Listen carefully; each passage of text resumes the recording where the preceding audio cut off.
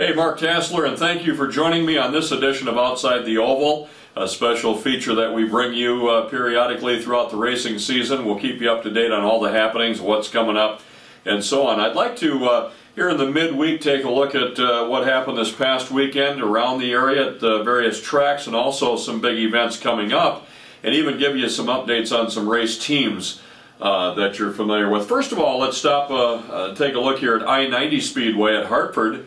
This past Saturday night, the Midwest Sprint Touring Series made their stop at I-90 Speedway, and a driver out of North Dakota, Lee Gross, started on the front row and drove to the win,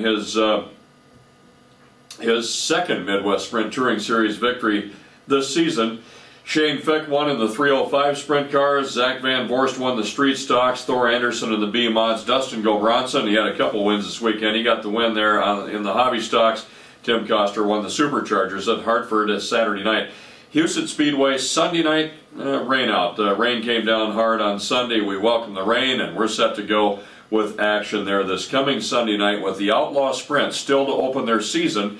They'll do that Sunday night at Houston Speedway this week. Rapid Speedway in Rock Rapids, Iowa. I mentioned Dustin Gobranson, a couple wins in the hobby stocks. He got one over there at Rocky. John DeBoer won the USRA stock cars.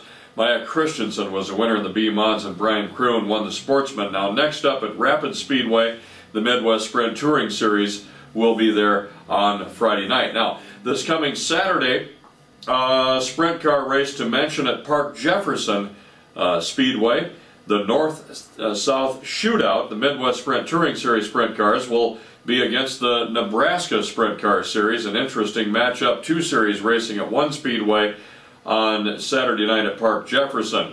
I want to give you an update on Mark Dobmeyer, multi-time champion at Houston Speedway, and for several years, 7 seasons in all, he drove the Sioux Falls-based car owned by Dave Lunstra. Well, that team split up after the 2014 racing season, and they split on good terms. They're still friends, but it's really hard to see a very successful team like car owner Dave Lunstra and driver Mark Dobmeyer split up.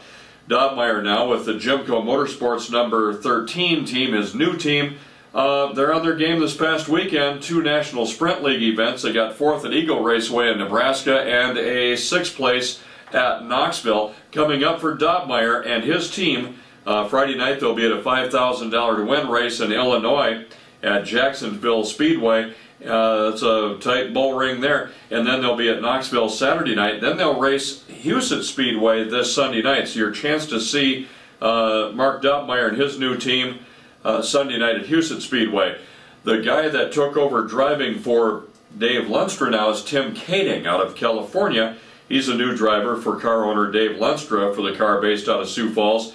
Now this team scored 2 top 5s in National Sprint League action this past weekend. And we'll see them Sunday night at Houston Speedway. That'll be exciting. Peek at the World of Outlaws. They're heading out east. They'll be out in central Pennsylvania this week. And more on recapping National Sprint League action. It was Brad Loyett out of Sunset Hill, Missouri, winning at Eagle Raceway in Nebraska this past Friday night. And Saturday night at Knoxville, Danny Lasowski took the win, and Lasowski leads the National Sprint League points after 3 races, and that's where Terry McCarl was injured. We had an update for you there earlier in the week. In case you missed it, Terry McCarl injured in the crash that took place in that 25-lap feature at Knoxville Raceway this past Saturday night National Sprint League event. McCarl started on the 2nd row, and 1 lap completed. Something broke on his car.